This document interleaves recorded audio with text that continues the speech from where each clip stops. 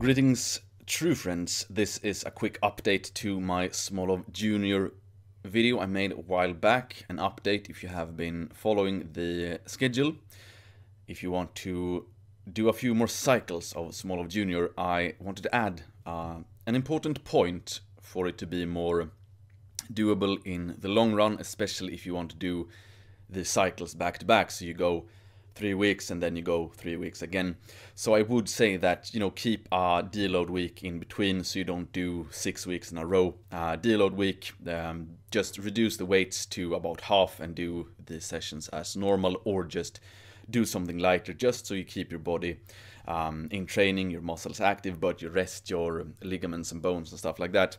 Now, the most important thing, and I will keep this brief because it's a very short point I want to make, and that is the schedule says 4 days a week. What you could do instead is to simply train every other day, so you get a bit more rest in between, so you get a bit more rest for your ligaments, bones and everything like that, because muscle wise your body can take it, but since you are so close to your max capacity, it will take its toll on the rest of your body.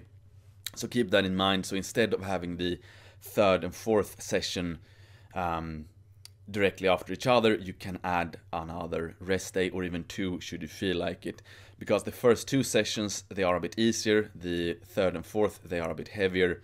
At least I feel that way. Perhaps it's different for you, but I would say that a bit more rest can be good, so that you actually ensure the progression, because ultimately the most important thing is not for you to get the cycle done in 3 weeks, or getting the 4 sessions per week done in a week. It doesn't really matter as long as you do all of the sessions.